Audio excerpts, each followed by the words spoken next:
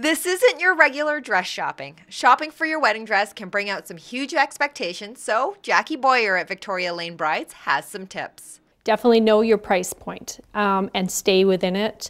There's nothing worse than trying on a dress that is way out of your budget and falling in love with it. You should look at some basic styles that you do like, but you shouldn't pigeonhole yourself into an area of just only one style. You should be open to what the consultant is willing to show you. Be willing to play around and have fun with it, because you might surprise yourself and find something that's really fantastic that you would never have thought. So what's the biggest trend for 2012? Lace, by far. I'm not sure if it has to do with the royal wedding, but once that royal wedding was out, we went to the show to see all the new dresses, and everybody had a bunch of lace dresses.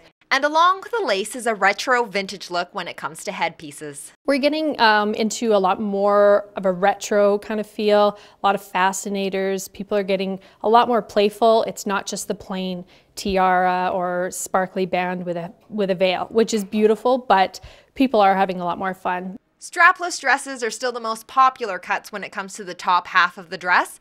However, you can expect to see more fitted cuts when it comes to the bottom, as mermaid and A-line cuts are proving to be the go-to style in 2012. Tight at the waist and kind of shimmering off your hips, but not actually hugging your hips.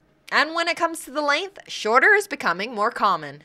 They are really popular, and they give a really great theme to your wedding. Basically, if you're wearing a T-length dress, you want to have a good time. You're gonna dance, you're gonna have fun, you're gonna wear that dress all night. Great for destination weddings, and they seem to be really great for all ages.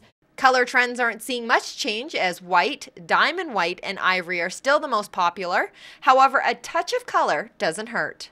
We seem to see a lot more tone on tone, so like a brown on an ivory as opposed to maybe like a red on an ivory.